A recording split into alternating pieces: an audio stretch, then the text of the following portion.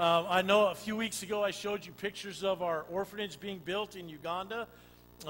We were able to send enough money this week to pretty much finish it, I think. So hopefully next Sunday I'm able to show you pictures, or the Sunday after, of what's happening in Uganda. But Pastor Alfred texted me this morning. He is suffering from malaria and typhoid. So if you could be praying for him, please. These are common things there. You know, I mean, he's always taking his kids to the doctor because of malaria and stuff.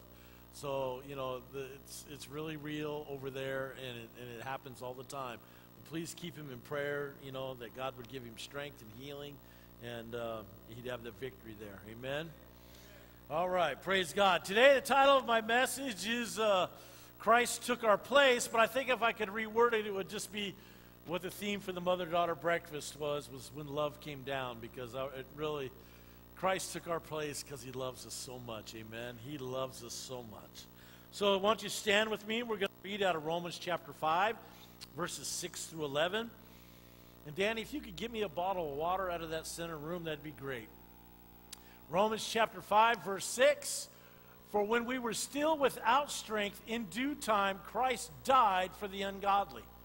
For scarcely a righteous man will one die, yet perhaps for a good man someone would even dare to die.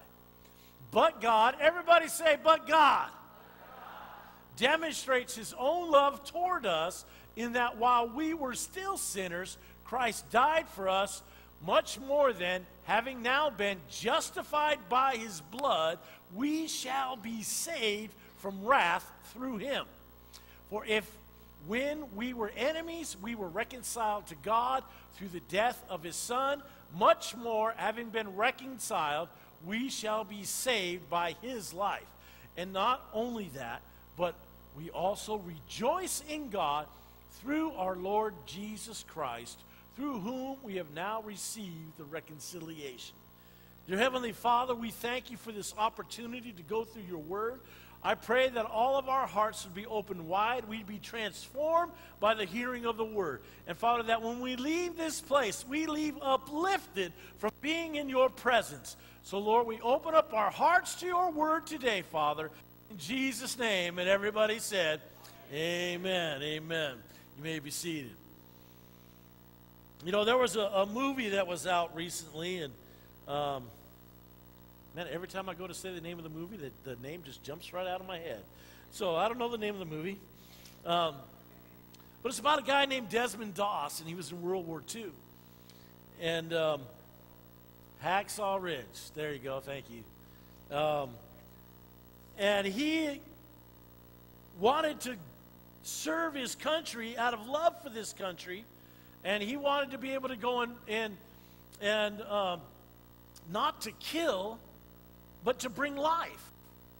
He didn't want to carry a weapon into war. He wanted to go to war without a weapon.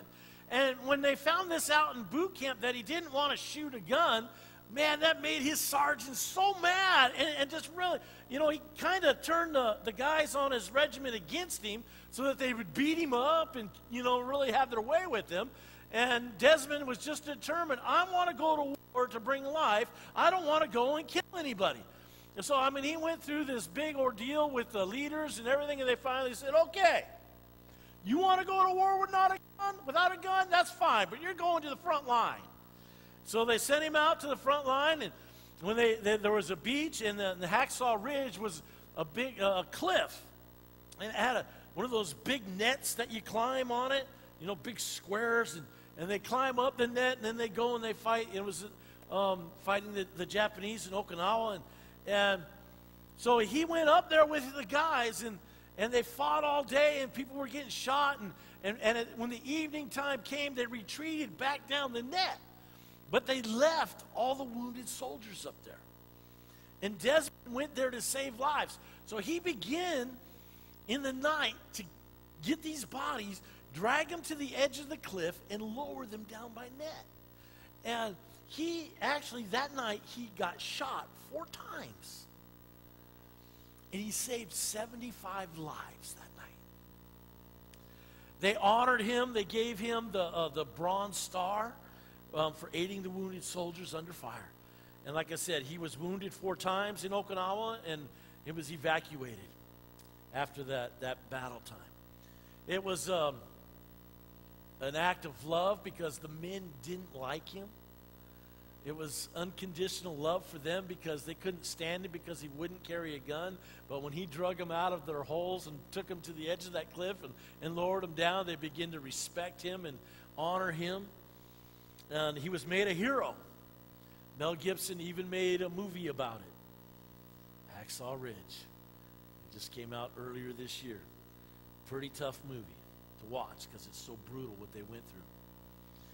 But they took this man who saved 75 lives and they made a hero out of him. Gave him the medal, made the movie, everything. But let's look at what Jesus did. He died for all of mankind, for everyone that was ever born before us, after us. He paid the price for everybody, amen? Not just 75 people, but look at your neighbor and say, he did it for you. He did it for you. And he did it because he loves us. He loves us. Tell your neighbor, he loves us. He loves us. Jesus, knowing the evil things that we would do, knowing our attitude, knowing the way we would walk and talk, knowing the sins that we committed, he said, I'm going to go to the cross for Delonda because I know I'm going to love her.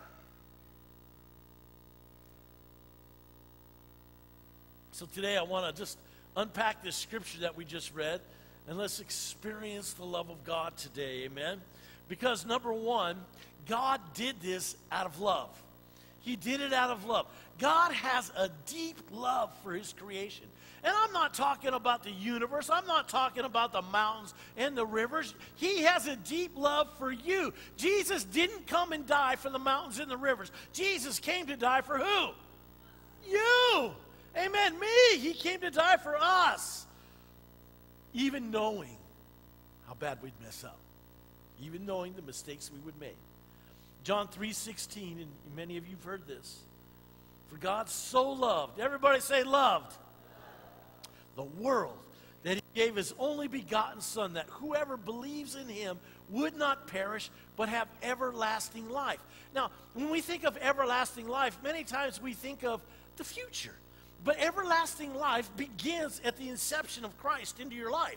That's when everlasting life begins. It's not just something that I'm going to do when I go there. It's something I'm doing now. I'm living everlasting life right now with Jesus.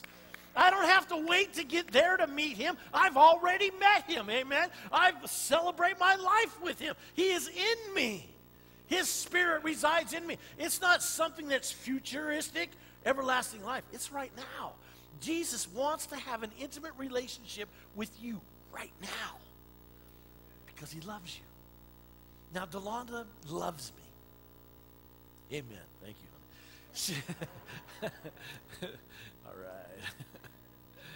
But she loves me, and she's always, wants me to have an intimate conversation with her. And so I deep. I try. I'm not real good at it. Don't shake your head. Come on, don't tell me. I'm telling myself. I'm not real good at intimate, conversations. But I've learned how to be intimate with God, and I'm learning to be intimate with my wife. Now, I've been married 36 years, so I'm still learning to be intimate with my wife. I'm still learning how to have an intimate conversation with her. Sometimes she says, well, this must be the cross that she has to bear, But having an intimate relationship is what God desires from you. He doesn't want to be some far-off thing that you can't touch. He sent Jesus so that we can connect now with God, amen? We don't have to it's not a far-off thing. It's right now. Ephesians chapter 3, 17 and 19 through 19 says that Christ may dwell in your hearts through faith, that you, being rooted and grounded in love, everybody say love, may be able to comprehend with all the saints what is the width, the length, the depth, the height, to know the love of Christ which passes knowledge, that you may be filled with all the fullness of God. God's love, everybody say love, passes our knowledge. God's love is outside the realm of what our knowledge can comprehend. See, we live in a 3D world. We know up, we know cross, and we know this way. We got 3 dimensions. But his love is 4 dimensions. His love is supernatural love. It's the agape love. It's the unconditional love. It's the love that loves you no matter what. You said, oh, but you don't know what I've done. It doesn't matter what you've done. God loves you. Amen. He loves you so much. And it's outside that realm of what we can comprehend, because we're in this 3-dimensional kind of thing. But God's love is so supernatural. And he loves us so much. And we have to just learn to really receive his love. Amen.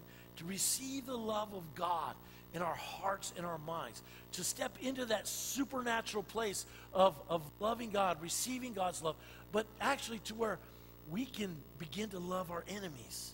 That we can begin to love those who curse you. That we can begin to love people that don't like us. That our hearts will just explode with love, because he loves us in spite of ourselves. And he's asking us to love people in spite of them. Because we all know people that we don't like, we don't, really have a hard time loving. But God is calling us to use his love through us. That 4th dimension, that supernatural love that he gives us. He wants us to use it. And out of this love that he has for us, we are, number 2, justified by the blood of Jesus. Now, justification means this. It means just as if I've never sinned. So, Delonda is covered by the blood of Jesus. She is forgiven by the blood of Jesus. Amen. He died on the cross for all of her sins. She's forgiven. She's healed in the name of Jesus. Amen. And she's covered on the blood. Now, I live with Delonda, and she's not perfect. Sorry. She's close. Okay.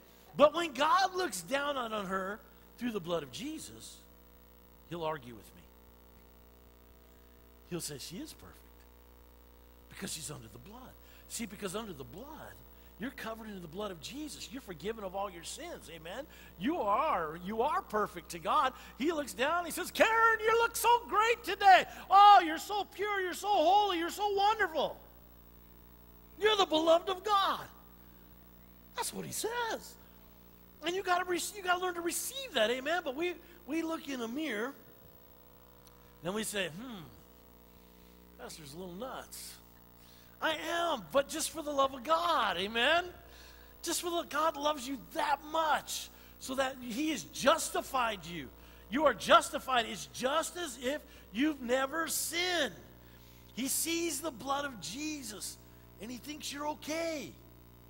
He loves you.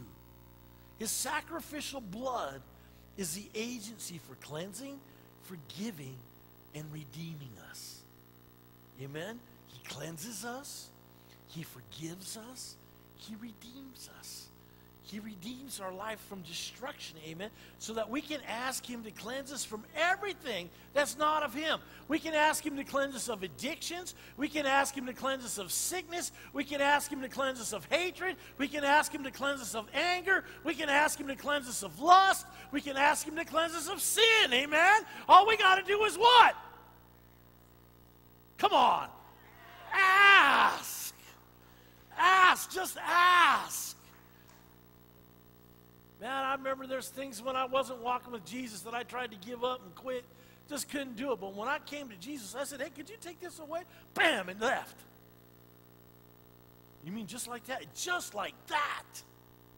He is here to help. He's here to make us free. Amen? We can ask him to forgive us of all the things, everything else we've done wrong, and everything we might do. When we continue in sin and keep doing them in our lives, it's when it starts getting a little rough for us. Because when we continue in sin, in the same thing, doing it over and over and over and over and over and over again, we start peeling back what God's trying to do for us. And we start stepping out. No one can snatch you out of the hand of God. No one can snatch you. But I believe you can jump out of the hand of God. See, and when we continue in ways that God can't deal with in you, we're jumping out. But he redeems our life. Because when we're not repentant, we keep doing them. We need to be repentant, amen? We need to repent when we know we're doing it wrong. But redemption means this. He redeems our lives. A release secured by the payment of a ransom. Deliverance, setting free. So, it's like Dion got a speeding ticket in his truck, and I paid it for him. Dion said, why would you do that for me? Because of love. And that's what God did. Dion sinned, and Delonda sinned, and Jana sinned, and y'all sinned, amen, because we all sin and fall short of the glory of God. But that's why Jesus came, and he died, so that we could be covered under the blood, so that it looks like we've never, what? Sinned. We've never sinned, amen? Now, if we could just start getting that into our hearts and our minds, and we'd stop playing around with sin and just living a holy life, amen? When you get it into your heart, you're like, wow, and sin just starts becoming so offensive to you. Because I've known people that have done drugs and alcohol and smoking and everything, and when they got delivered from it, and they're walking away from all that stuff, and then they see people, I love this one, people that used to cuss a lot. They used to cuss and swear and everything and carry on. And then they got redeemed, and the Lord delivered them and changed their language. And then they get around people that cuss and redeem, and they're like, oh, what are you doing? You know, what are you saying? You know, why is those words coming out of your mouth? You know, because we've been redeemed. You know, it's like it's just become so bad for us now. But it's this very thing that we used to do. But now it's offensive to us. And we don't want anything to do with it. The New Testament, it designates deliverance. Redeeming designates through Christ, deliverance through Christ from evil and the penalty of sin. We're redeemed. Delivered from evil and the penalty of sin. You can't be good enough to cover that price. Had to be the blood. You know, I was reading about the prodigal son. Not the prodigal son. The rich young ruler this week. And, you know, he says, hey, I kept all the law. I keep the laws. I don't do this. I don't do that. But, you know, he's saying he kept all the law, but we know that Jesus came because we can't keep all the law. So he was deceived in himself. But it says that Jesus looked at him and he loved him. He loved him. And he said, okay, just one thing. Sell everything you have and follow me. It'll be good. And the guy went away sad, even with the love of God right there in his face. Because you read it, it just says, and Jesus loved him. See, Jesus wasn't there to condemn him for his stuff. Jesus already knew what was going on in his life. Jesus knew what he needed to do, but Jesus also knew that he probably wasn't going to do it. And Jesus loved him. Our part is to believe Jesus, amen? And to receive what he has for us. This is how much God loves us. He made a way for us to the Father out of love for you and me. He loves you. He loves you. And when we receive this justification from God, we are, number 3, saved from the wrath. Saved from wrath. You see, God and sin don't mix. They don't go together, okay? God has a hard time looking down on sin. You know, even when he flooded the earth with Noah, he said, it's their sin that's come up before me. And I can't stand it. So I got to do something to get rid of that stuff. And so he's done something for that for us today, the blood of Jesus, amen. But we're saved from the wrath. Romans 5:17, it says, for by one man's offense death reigned through the one, much more than those who receive abundance of grace and of the gift of righteousness will reign in life through the one, Jesus Christ. Now we know that Adam and Eve sinned in the garden. Adam sinned, and sin entered the world. So that when we are born into sin. So, you just watch little kids. It's amazing how mean little kids can be. Little 1-year-old, 2-year-old, 3-year-old. You're like, I used to tell Greg all the time, boy, you better get them boys saved.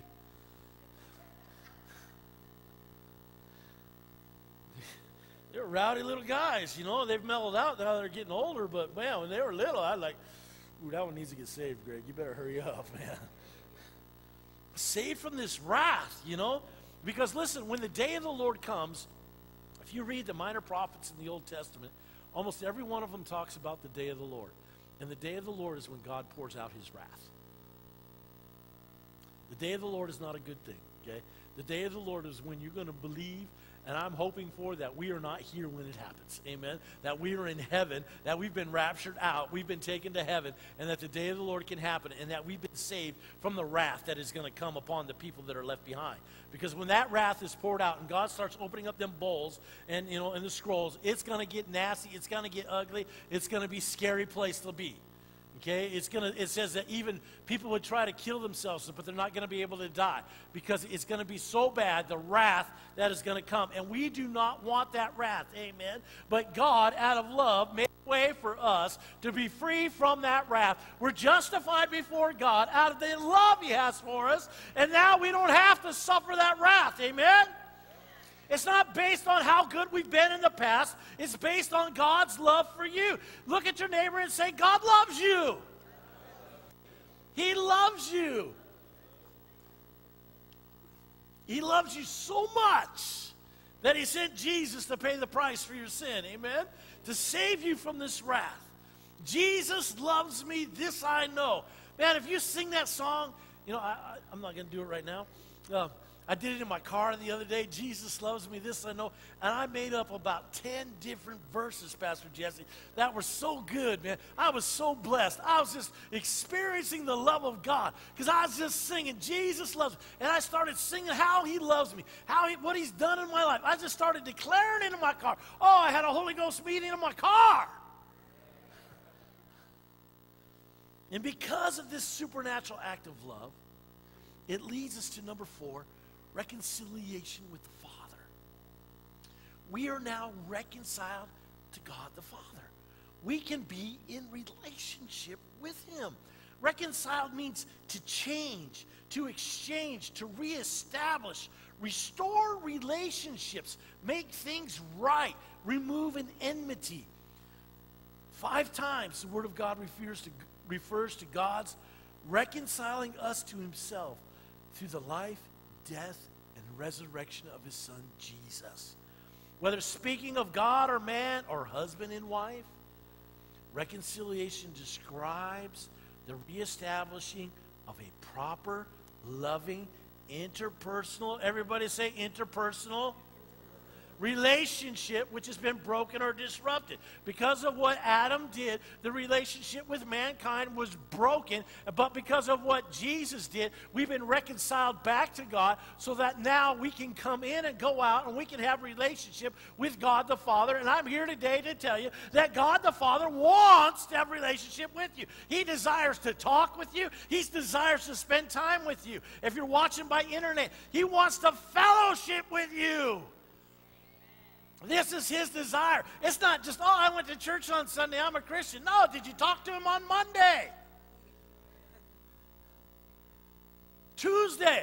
You say, well, I don't have time to come to the prayer meeting. I don't care if you come to the prayer meeting, but pray at home. Pray, connect with God some way, sometime, all the time, amen? Connect with God. Get with him. Talk with him. Say, hey, God. You don't have to do it in the King James. Yea, though I walk through the... No, you can say, hey, God, this is Ron. You don't use your own name, though. But you can connect with God because we've been reconciled to God. The relationship has been restored. It's not, as I said, it's not something that's afar off. It's not something that we have to wish for. It's not something that we're hoping for. Oh, I can't wait to get to heaven until I can spend time with Jesus. You can spend time with him right now because you've been reconciled to God. It's not futuristic, it's now. It's having a desire to meet with God. If you have the desire to meet with God, you can. You can experience a closeness and intimacy with God, going deep into his presence. It's about being intimate with God the Father. You know, we are so shallow, though. We really are. We say, hey, Karen, how you doing? God bless you. And we just keep going. We don't stop and say, hey, Karen, how you doing really, for real? What's going on in your life? You doing okay? All right. It's going deeper. Instead of being shallow. Hey, Dion, man, good. Hey, good to see you, bro. Yeah, hi, how you doing? Hey, I'm so glad you came today. Oh, God bless you, Barry. Oh, Pastor Rob, yeah, good to see you, man. Yeah. It's being intimate. What's going on, bro? What are you reading? I like that. Reconciliation, Romans chapter 5. We are reconciled to God so that we can talk to him, that we can listen to him. Because Abe, as much as we like to talk, God likes to speak too. He likes to speak to us. You know, and if we would just make the time to listen, you might be amazed by what you hear. But I get it. People are afraid. People are really afraid to hear from heaven. They're afraid to hear what God... I mean, you could read in the Old Testament, in the first 5 books, you know, the Israelites, they tell Moses, why don't you go up on the mountain and hear from God and come back and tell us what he says? Most people would rather a prophet come and prophesy to them than to get on their knees themselves. You don't need a prophet to come and tell you. You need to tune into heaven and be reconciled with the Father and let him speak into your life. And when he does that, you'll be amazed. Don't be afraid about what he's going to tell you. If he tells you, hey, I want you to move to Africa, then he'll make a way for you to move to Africa. He'll put a desire in your heart to move to Africa. It'll flow into you. You'll be like, hey, Pastor, I'm going to go to Africa. Amen. Everybody's like, no, we're not going to Africa. We're going in January, late January next year to Africa. You want to go, you let me know. Cost you a couple grand. Yolanda's going, Pastor Jesse's going, Yolanda's going. I'm thinking about going.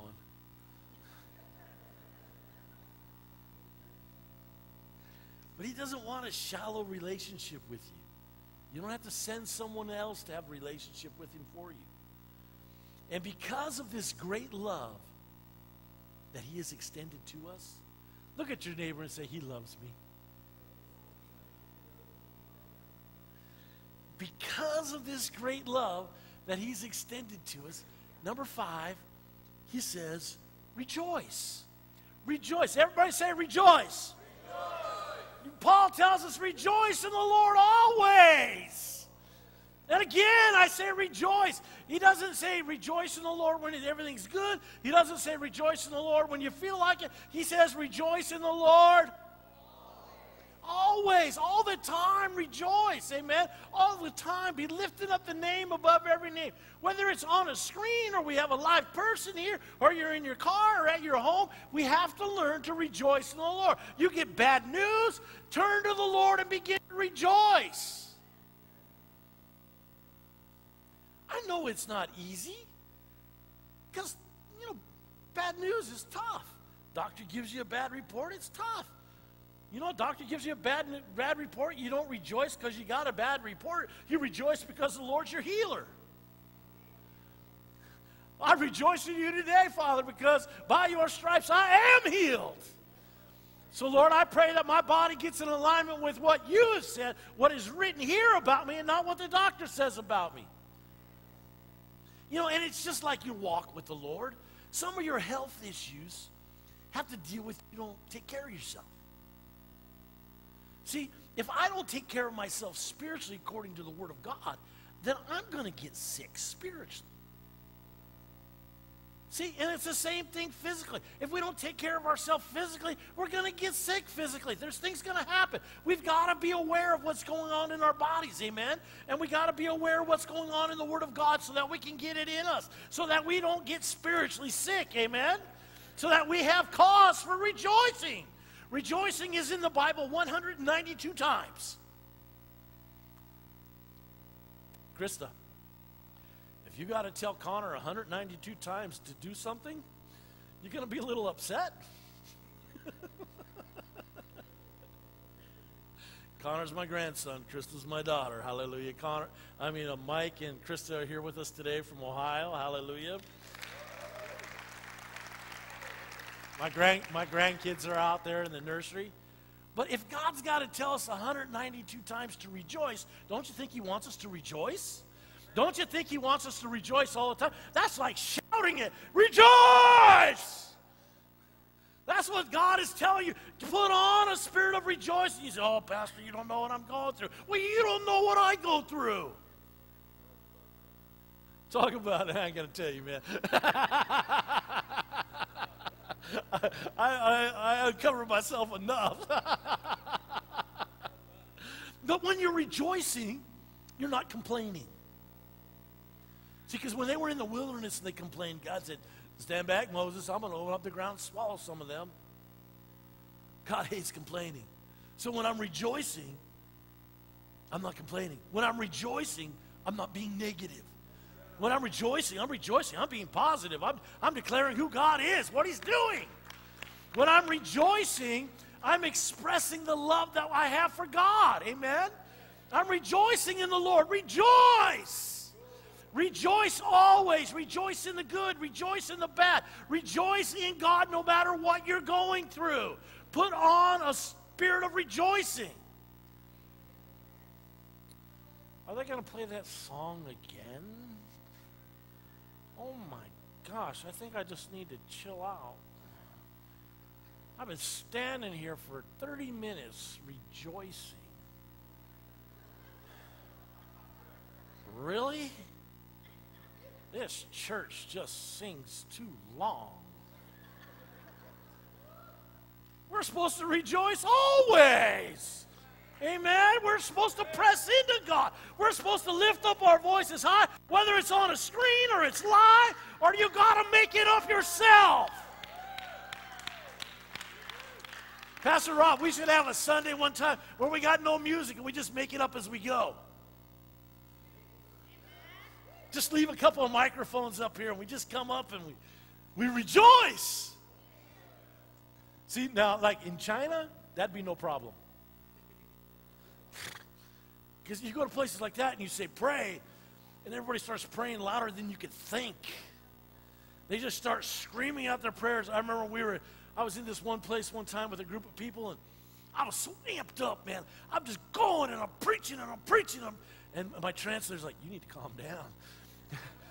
and it was my first time there, and I'm crying, and I'm preaching, and I am just so overwhelmed by the Spirit of God. And my translator says, calm down, Ron, calm down. You got to quiet down. The neighbors are going to hear you. So he told the people what he said.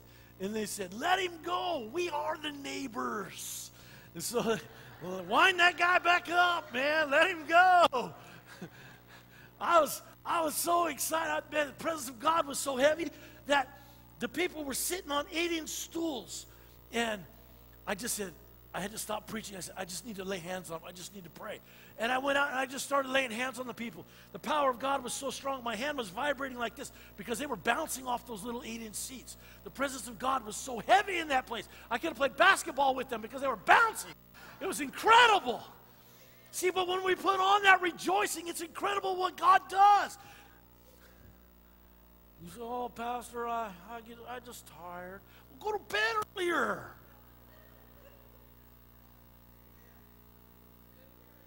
Get up! Praise the Lord! Rejoice! Put on rejoicing. Rejoice that God loves you. Rejoice that you can be reconciled to God today. Amen. Rejoice in the Lord. Always. Oh, but what I'm going through, Pastor. It doesn't matter what you're going through. I mean, I know the Lord cares, but he still wants you to rejoice. Rejoicing will move that mountain. Rejoicing just breaks the yoke. Rejoicing, it does powerful things. Rejoice in the Lord always. Again, I say what? Rejoice. Hallelujah. Look at your neighbor and say, Jesus loves you. Praise God. Let's pray. Hallelujah, Father. Oh, glory to you, Father God. Oh, Lord, we just receive the love that you have for us today. We love you so much, Father. We thank you for what Jesus did, that he's justified us just as if we never sinned, so that we can be reconciled back to the Father and saved from the wrath that is to come. But, Lord, that we can have intimate, deep, personal relationship with you today out of the love that you have for us. You were so willing to send Jesus for us, to make a way for us, to die for us. Jesus, Jesus, Jesus. We are so thankful for you today. Maybe you're here today and you say, Pastor Ron, I need that justification. I need to be under that blood of Jesus just as if I've never sinned. I need to commit my life to Jesus today. I need to just get in and get under and get going with God. If that's you today, just raise your hand at me right now. You know that's you. Amen, amen, amen, amen, amen. Praise you, Jesus. Praise you, Jesus. And maybe today you say, Pastor Ron, I need that love today. I need to not only know that he loves me, but I just need to feel his love today. If that's you, just raise your hand right now. You just need that love of God right now. Amen, amen. Why don't we stand? And I'm going to ask if all the altar workers would come right now. Just come to the front right now. And if you need the love of God today, or you raise your hand, you say, I need to make that commitment today. I need to come into Jesus. I want you to step out of your seats and come right now. Just come on and come to the front and get with one of these people and let them just pray for you and minister to you right now. Because the Spirit of God is here. Come on, more hands than that went up. Don't be afraid. You raise your hand, just come on. Come and experience the love of God. Come and get committed to Jesus today. Wholly surrender to Jesus because he loves you and he's made a way. You don't have to go through this life alone. You don't have to go through, keep living in pain and misery, but you can live in the love of God today. Father, we give you praise today. We thank you for that loving kindness you have for us. And Father, I pray that we would all know your love. Lord, that we would have that personal relationship with you. And that, Lord, that we'd not let anything get in between us. Lord, that the love of God would fill our hearts, even as you declared in the Word of God today, as you declared in Romans chapter 5, verse 5 today. Hallelujah. It says that now hope does not disappoint because the love of God has been poured out in our hearts by the Holy Spirit who was given to us. So, Lord, we just receive that love. Just raise your hands to the Lord right now and say, I receive. Lord, we receive your love today. Let the people rejoice always and be glad that, Lord, that we've been saved from this wrath that is to come. And, Lord, that we would continually rejoice in you and build relationship with you. I pray you cover every person here today as they go their way. That, Lord, that you protect them, that you bless them, that you heal them, Father, that your joy would be our strength. In Jesus' name. And everybody said, amen and amen. Let's give the Lord a hand today. Hallelujah. Have a great day. We'll see you Wednesday night as we finish out the book of Philippians this week. Come and rejoice with